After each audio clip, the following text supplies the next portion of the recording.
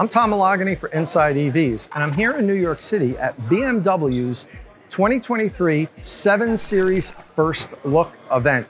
BMW, for the first time, is revealing their all-new 7 Series. Now, the 7 Series is built on BMW's CLAR platform. That's a flexible architecture that allows BMW to make the vehicle in internal combustion engine version, plug-in hybrid, and fully electric. And this being InsideEVs, we're standing next to the all-electric 7 Series, the i7 xDrive 60. It's BMW's first all-electric 7 Series. Comes with a 107 kilowatt-hour battery pack that's good for an estimated 300 miles of driving range. It's all-wheel drive. It goes 0 to 60 in about 4.8 seconds. It has a combined horsepower rating of 536 horsepower. So we're going to do a quick walk around and first impressions video before we have the opportunity to drive the vehicle, which should be coming up soon, but this is just the first look, and that's what we're going to do coming up next.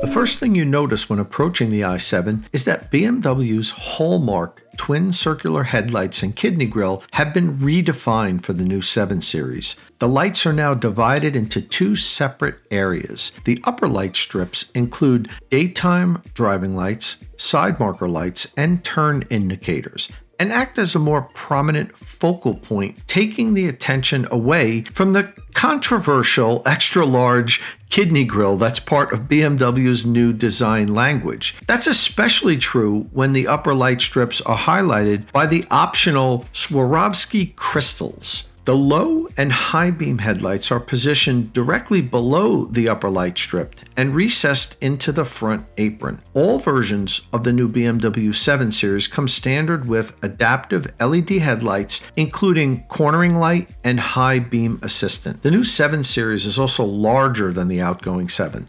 It's been stretched 5.1 inches longer to 212.2 inches, 1.9 inches wider to 76.8 inches, and it's also 2 inches higher and now sits at 60.8 inches in height. Its wheelbase is also slightly longer, which helps add more passenger volume in the cabin. The added 2 inches of height also increases the headroom and helps to open up the cabin even more.